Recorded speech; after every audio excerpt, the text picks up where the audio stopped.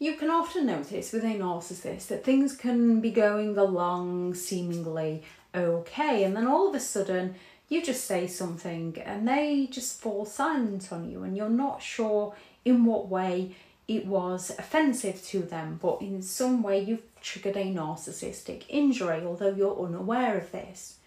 They can simply ask you for a favour and you can say, hey, yeah, I've got friends coming round tonight, I've got plans tonight, but we can do it tomorrow night. And they suddenly stop talking to you, refuse to communicate with you.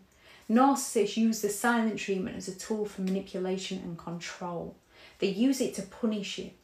They use silence as a way to punish someone for any perceived slights or disobedience.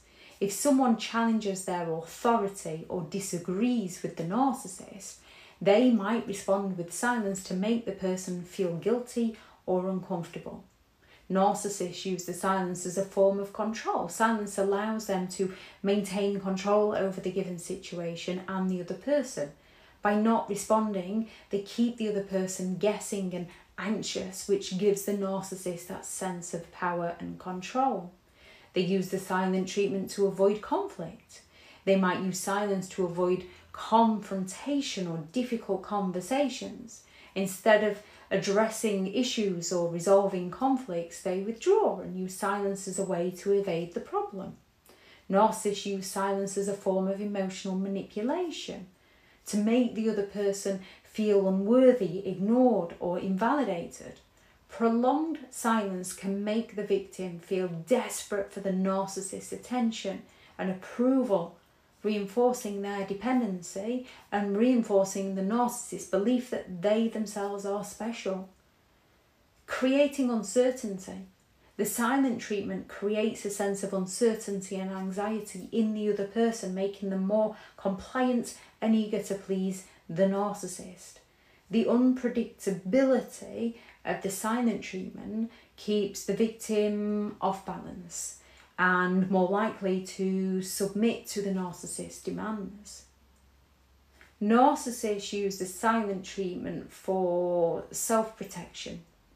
They may use silence to protect their fragile ego from criticism or accountability. Instead of facing criticism or acknowledging any of their mistakes, they retreat into silence to avoid feeling vulnerable. They use silence to reassert dominance.